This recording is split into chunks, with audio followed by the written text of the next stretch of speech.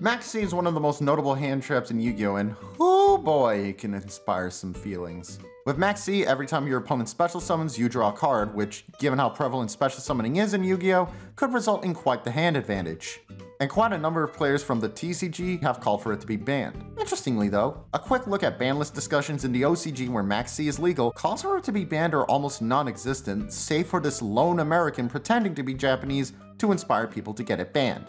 Nice try, buddy. First off, while Maxx C is a bane to big name combo decks, for a lot of rogue decks, it allows a lot more of a chance to strike back. Just look at these Japanese tournament charts compared to TCG, and there is a lot more variety on display. And me personally, I think deck variety is more important than anything, for both the fun of the game and so that players don't have to sell their kidneys for a chance to win. And that variety aspect is especially important to Master Duel with how much the game encourages you to try out all sorts of different decks. Second, let's look at the cards that have been pushed by Maxx C as a result. Ash Blossom, Called by the Grave, and Crossout Designator, all of which are useful outside of just Maxx C. I can think of formats where way more niche cards were encouraged, so something that encourages multi-purpose cards outside of just Maxx C is honestly rather nice. But let's go back to the people that critique Maxx C, because they do have valid points. It can be a turn stopper, it can be something for nothing, especially if they already have a board out. Though the number one thing they always fall back on is, it's just not healthy. Really. So this is healthy.